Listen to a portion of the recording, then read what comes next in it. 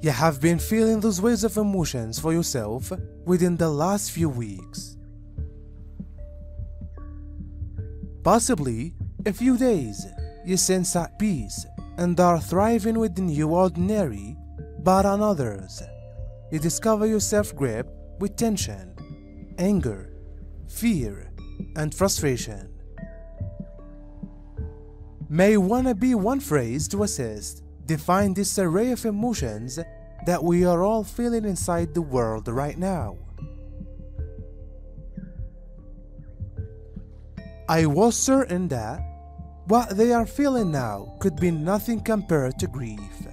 However, then, as I sat with it for longer, I wondered if it may be actual.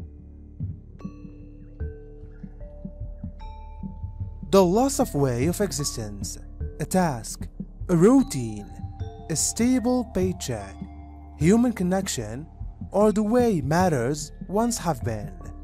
All of this stuff can cause grief. Now, I personally don't suppose there is any comparison between grieving the loss of a loved one and the lack of a process. But that doesn't imply it doesn't harm in its own way.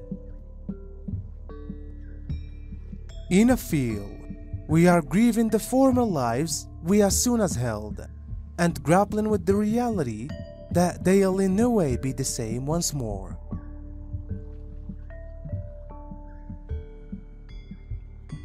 All we want to do is look back to the history of our lives, or the history of the area, to see that we've constantly made it through. We've always found the answer. I don't need to tell you what to experience.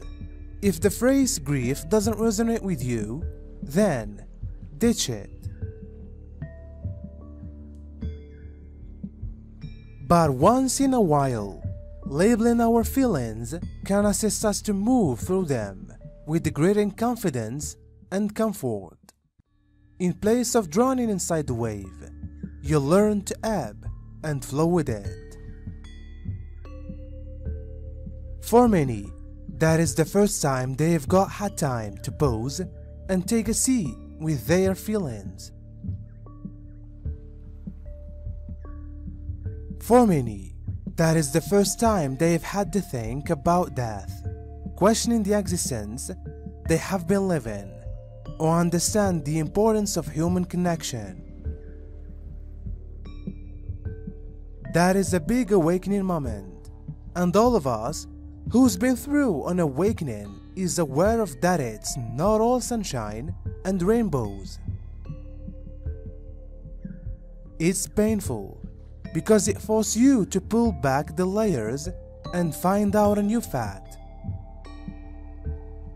While we are in a nation of fear or anxiety, our thoughts tend to run away with us.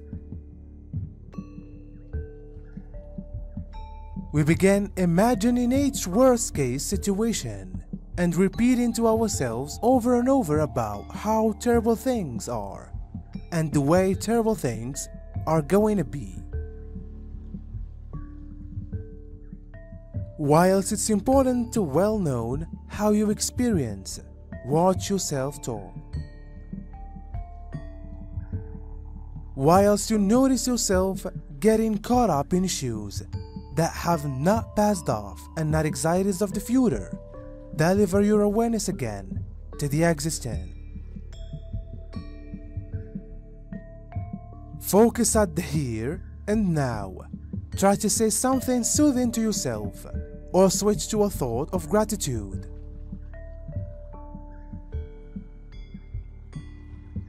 While your awareness on expands, so use this time to focus on matters that carry your pleasure, lightness, and energy. Spend time in gratitude. Count your blessings. Locate ways to be of service to others.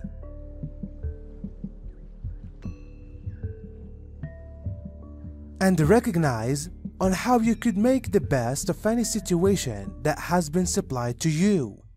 Recognize you are robust and understand that your soul has a plan.